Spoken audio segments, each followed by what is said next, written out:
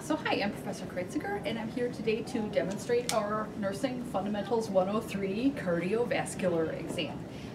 So I have my student Trent here. Thank you very much. No Appreciate problem. it. Okay, so first of all, I'm going to start out by describing some of the heart sounds that we'll be listening for. So we have two that we should hear in every patient, hopefully, also regular, S1 and S2. So S1 is the mitral and tricuspid valves closing. That's what we're listening for, and that's the start of systole.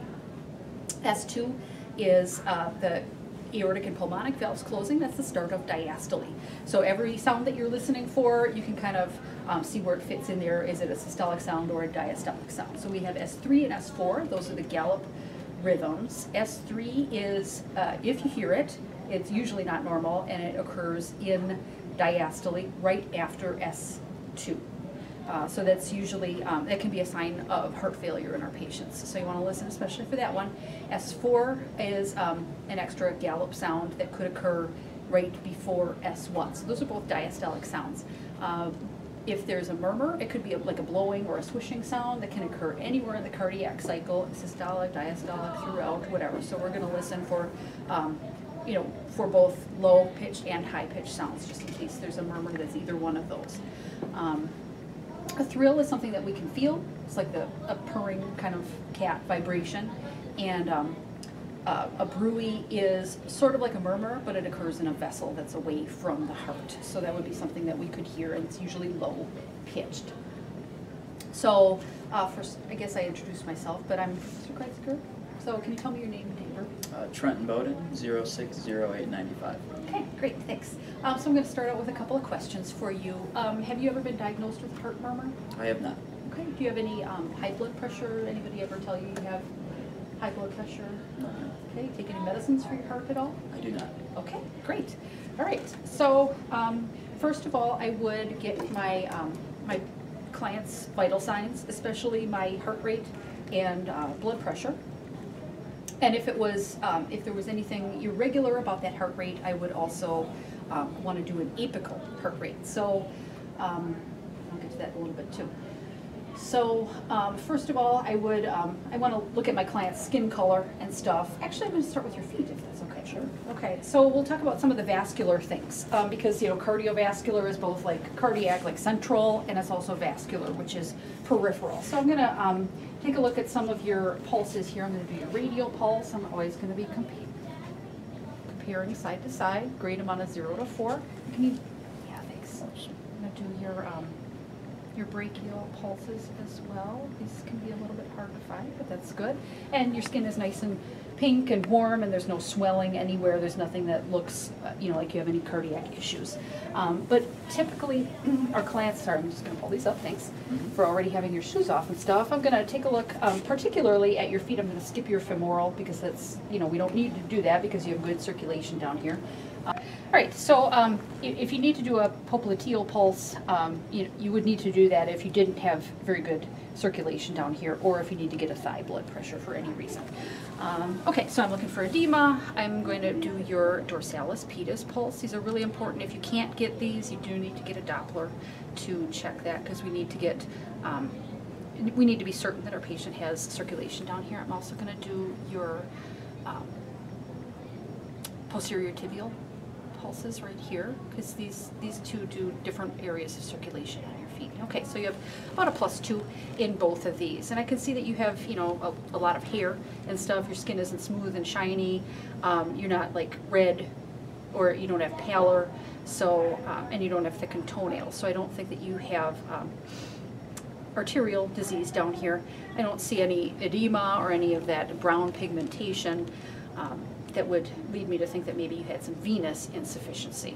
So those are two really important things that we need to look for. Your skin is intact as well. So typically our patients with altered circulation have really high risk of skin breakdown. So we also need to look for that. And I'm going to gel because it's a check feet. So yeah, those are some really important things that we need to look for. So as far as the, oh, and don't forget to, can you wiggle your toes for me? I can see you're doing that. And any numbness or tingling? No. Okay, so if we're thinking of like color, motion, sensation, like that's how we'd want to do that. Okay, so as far as like the central part of the cardiac exam. I brought 2 different stethoscopes because I wanted to show you 2 different ways to do this, and it kind of depends if you have a separate bell and diaphragm or if you have the tunable diaphragm, because we want to be sure to both listen for low-pitched sounds and high-pitched sounds across the entire pericardium or precordial area. So I'm going to take your shirt down here, if you don't mind. Okay. All right, so I'm looking for any kind of like heaves or anything that makes me think that the heart is beating excessively. And in your 5th intercostal space here, I'm going to just feel, can you lean forward for me? Sure. Thanks. I'm going to, okay, so I can feel your PMI right there. And that's also the space that I would do your apical pulse for a full minute if I was going to give you any cardiac medications or if you had any dysrhythmias or anything like that.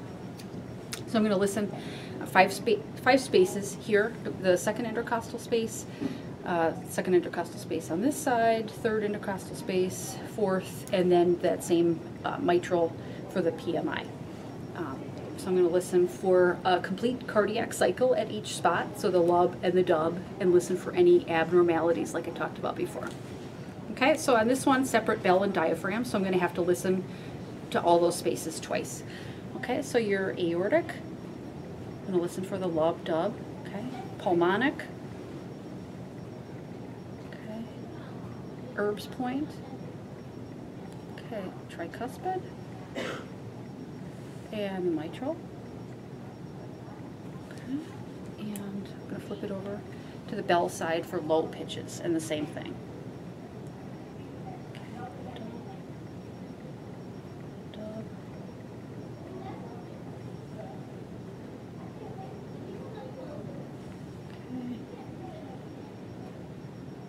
Okay, great. So I don't hear anything, but just for demonstration purposes, I'm going to show you with a tunable diaphragm how you can do that. So I would listen for a complete cardiac cycle, pressing firmly for the diaphragm, which gives you the high-pitched sounds, and then to the complete cardiac cycle, lub, dub, and anything else, lightly, which gives me the bell or the low-pitched sounds. Okay, and it's actually only one side. Okay, so I'm going to push firmly. Okay, and then lightly. Dub, okay.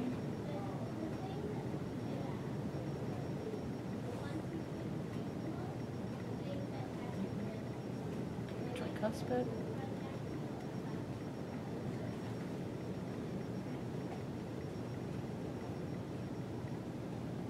Okay, all right, so I don't hear anything abnormal that's low-pitched or high-pitched. I don't hear any murmurs. I don't hear any split sounds. Nothing really exciting.